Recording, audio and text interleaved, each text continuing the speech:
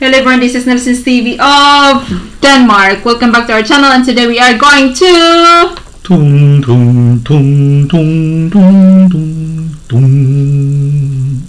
Konnichiwa! Konnichiwa guys, we are going to the land of the rising sun, Japan. So guys, today oneokrock posted a new video, the 13th of July.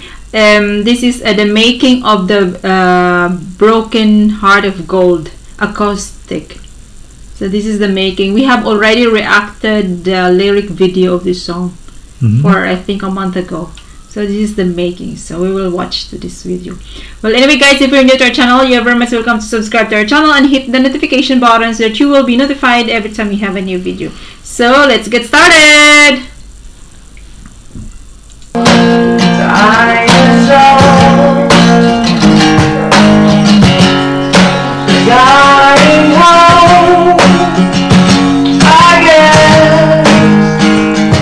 アコースティックいつも僕らやってきましたからね。だからあんまりそこまでアコースティックに苦手意識はなくて、最初のさ、サビのさ、ちょっとあれ弾いてみてくれ。どっかが一個ひょっとしたらいらないかもしれない。Sometimes I just wanna say love myself。 ここかな。ここどうだ。ちょっと抜いてみてくれないか。人を入れずっていうか、まあ、例えばアルバム制作と何人かで作るっていうのは。That was really good, right? The chorus. Sometimes it's hard to do. Okay, wait. Anyway, I was. 普通なんですけど、まあ、今回なんかね、ほとんど自分たちでやって。あんまりなんかこのタカタカとか入れたくなくて。ああ、なるほど。ケンチュンチュチュンチュチュンって感じで合わせるなら。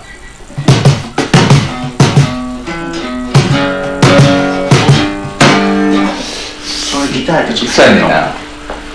合わせんでいいんじゃない。じゃあ俺これで撮るね。うん、ちょっともう一回合わせましょう。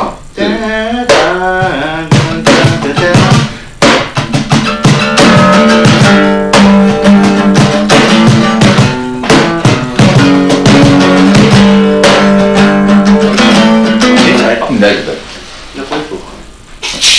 次はシェーカーです。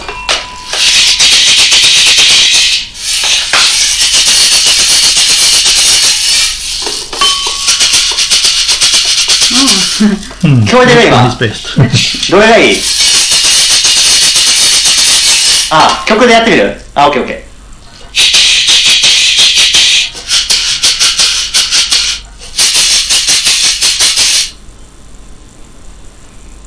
ー。やっぱこれか。これエロいねんな、見た目が。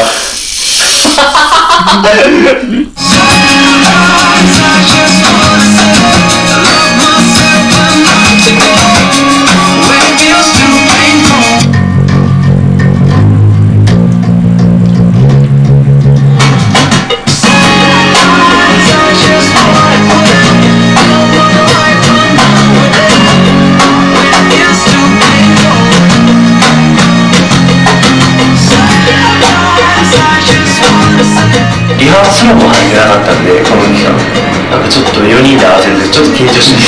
It's very interesting watching them, you know, the behind the scenes of their for every song, because we only see the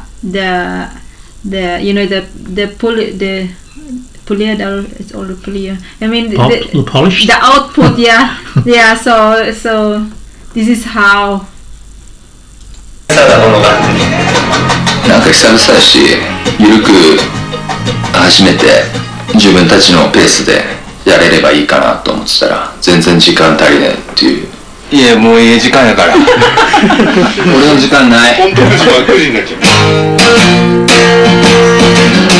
アコギってエレキと違って指結構使うんで、指の疲労もね結構きてると思うんですよね。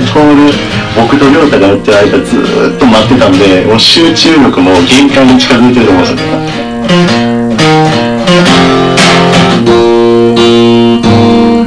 これちょっとリーダーこっから力の見せ所っすね。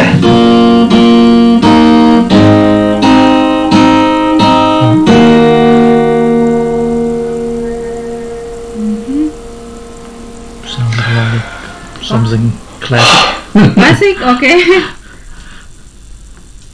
惜しい。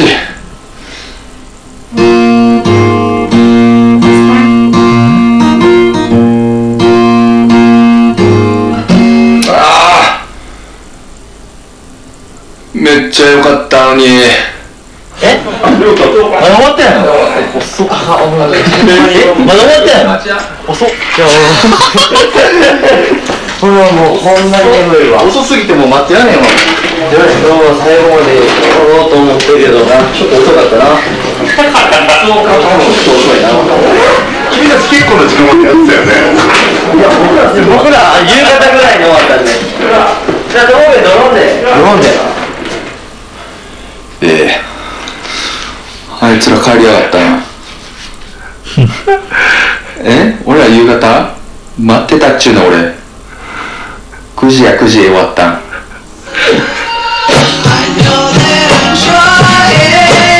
まあ音聞いていってテイク選んでっていういい意味で時間をかけてできたから、まあ、より自分たちらしいアレンジになったんじゃないかなと思うし。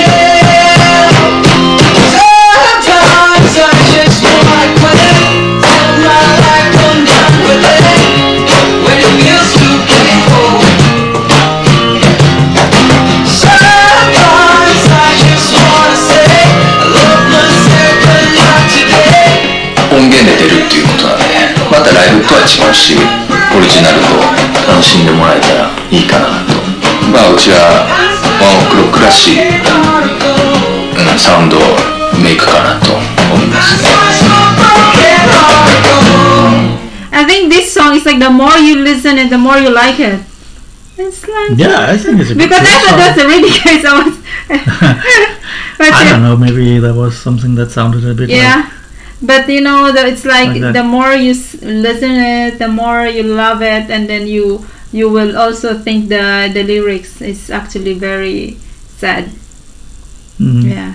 So this is the. It's interesting actually. If this was their studio, it looks like a living room somehow, but it's not like a traditional studio. I would say old days studio. Really? Okay. But I guess something has changed with the way you can make sound nowadays.